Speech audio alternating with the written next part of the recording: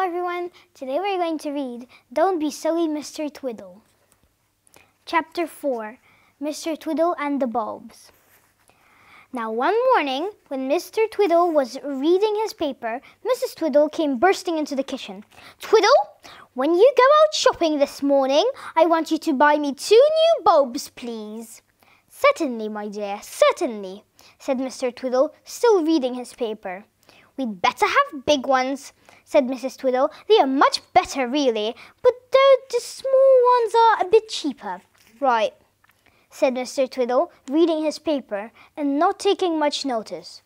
There was a clatter as Mrs. Twiddle popped out to the dustbin and took off the lid and to throw something into the bin with a noise like glass. It was 2 electric light bulbs that were no good anymore. The kitchen had one gone, and so had the bedroom one. Mrs. Twiddle did hope that Twiddle would remember to buy new ones when he was out. I suppose you mean to read the paper till 1 o'clock, as the shops are shut, she said after a while. No, my dear, certainly not, said Mr. Twiddle, hurriedly looking at the clock. 12:30? Dear me, I'd better go. Now, let me see.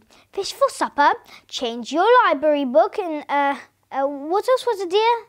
Light bulbs, said Mrs. Twiddle, banging down on the table. Bulbs, Twiddle. I knew you weren't listening to me. I knew. All right, my dear, all right, said Mr. Twiddle, cutting her off suddenly, and hurried off with a shopping basket right before his wife could say a word more. He bought the fish and he changed her library book, and then he stood and wondered what the third thing was. Ha! Of course, bulbs, he said to himself. Now, what sort of a shop do I buy bulbs at? A flower shop, I suppose. They grow bulbs in pots and pans, so I expect to have something loose. He arrived at the flower shop, and the flower girl came forward and asked what he wanted. I want 2 bulbs, please, said Mr. Twiddle. What kind? Asked the girl. It's a bit late for bulbs, really, you know. You ought to have planted them before this. Oh, said Mr. Twiddle. Well, Mrs. Twiddle didn't really say the kind she wanted. What kind can I have? Well, there are little ones like snowdrops, said the girl, and big ones like daffodils and hyacinths, and middle-sized like tulips. Ah, said Mrs. Twiddle.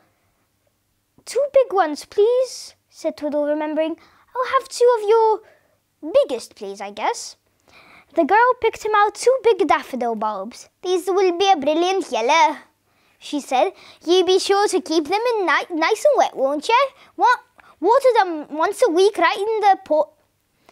Right, said Mr. Twiddle, and took the bag in which the girl had put the bulbs. Actually, I need to water my flowers. Right, said Mr. Twiddle, and took the bag in which the girl had put the bulbs. He paid for them and went home, pleased that he had remembered everything. Well, you haven't been long as usual, said Mrs. Twiddle. I suppose you didn't meet any of your friends this morning. Well, actually, no, I didn't, said Twiddle, putting down the things on the kitchen table. Oh, here's the fish, there's the book, and here are the bulbs. I got 2 nice big ones. Good, said Mrs. Twiddle. Would you like to put them in for me? One is for the kitchen and one for the bedroom. I'll have to get 2 pots then, said Mr. Twiddle, and started out to the shed. Mrs. Twiddle stared after him in surprise. Did he say he had to go get 2 pots? She said. I couldn't have heard him right. After all, he has only got to get a chair to slip the bulb into the light for me. Twiddle went out and found 2 pots. He set a daffodil bulb in each of them. He carried them out into the house and put 1 pot onto the kitchen windowsill and 1 on the sill in the bedroom. I'll put the light bulbs in for you, he shouted to Mrs. Twiddle, who was in the drawing room. Thank you, cried Mrs. Twiddle back. They will be a brilliant yellow, called Mr. Twiddle. Mrs. Twiddle thought that he meant the electric light bulbs will give a brilliant yellow light. Good, she said, coming into the kitchen. We shan't need to sit in the dark now. Twiddle stared at Mrs. Twiddle. That seemed a queer sort of remark to him, but he thought it must be a joke, so he just laughed heartily. Mrs. Twiddle didn't quite know why Twiddle was laughing, but she liked him to laugh, so she laughed too.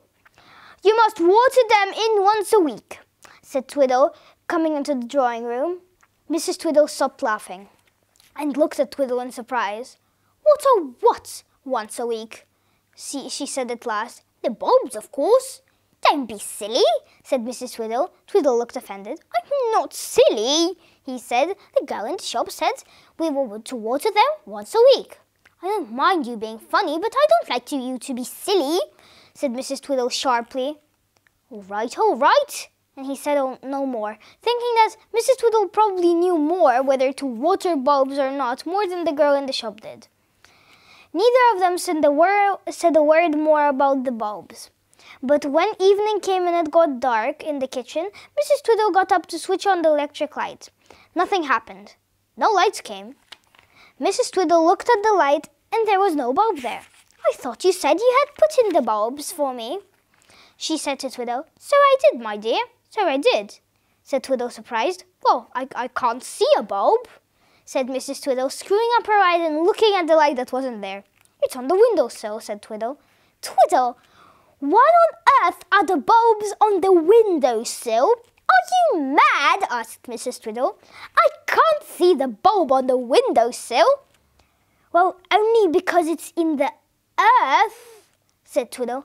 In the earth, said Mrs. Twiddle, wondering if Twiddle had really gone mad. Why would you put a bulb in the earth? Twiddle thought Mrs. Twiddle was being terribly stupid. To make it grow, of course, said Twiddle.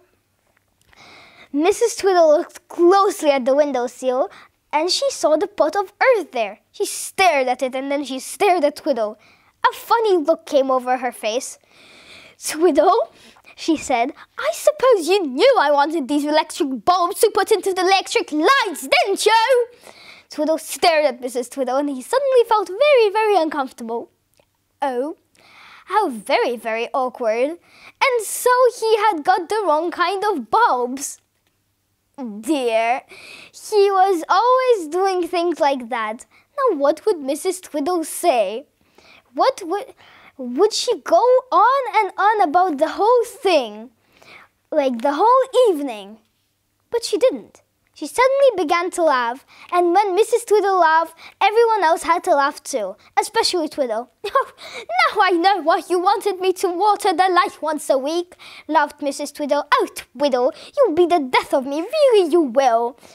Well, we'll have to sit in the dark all evening, that's all, if you will buy daffodil bulbs instead of electric light bulbs. Oh, I just can't help it. So they sat there in the dark and chuckled whenever they thought of the bright yellow daffodils that would grow from the brown bulbs. Funny old Twiddle. He does get the wrong things if he can, doesn't he?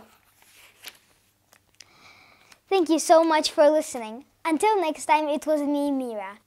Oh my God, I still have to water my flowers. Switch off your telly.